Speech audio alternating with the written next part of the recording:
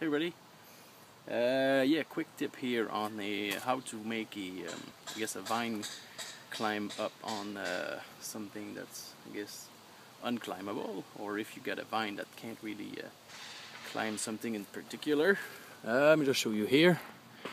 Yeah, this is a pretty, I don't know, invasive vine I got here, and this one has no problem climbing anything. It's got little I guess twisty thing it can wrap around the stuff, and it also got little sticky thing, so yeah, there's no problem with this one, evidently.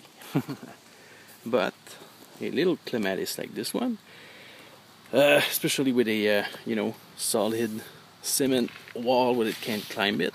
So basically what I did, I just added some chicken wire, and I put it around the you put it around the thing you want it to climb. And yeah, look at that, the little leaves, just zoom. Whoop. Yeah, they're gonna be able to climb on that.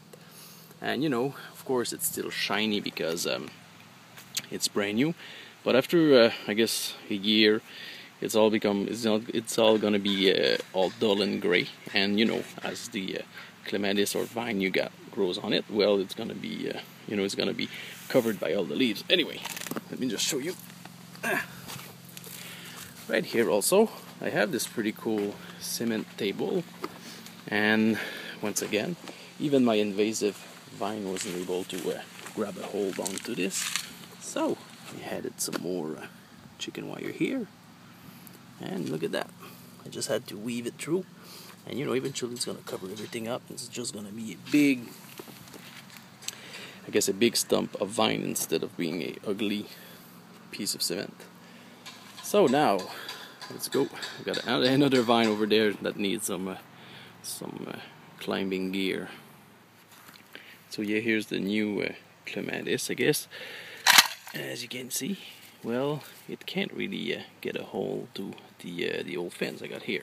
So what I'm gonna do on this one, I'm gonna staple my little chicken wire, I guess, on the fence, and I'm gonna let it go that way, and eventually, yeah, it's gonna fill the my fence with its beautiful leaves. Here, look at that. Pretty awesome, eh?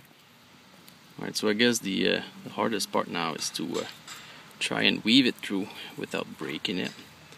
And you just need to like weave it through once or twice, and yeah, the plant should do the rest on itself.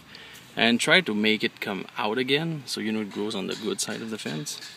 And not, well, I don't know if you wanna, perhaps if you like your neighbors and you want to give them beautiful flowers, you can let them grow them on their side, but I want it all for me.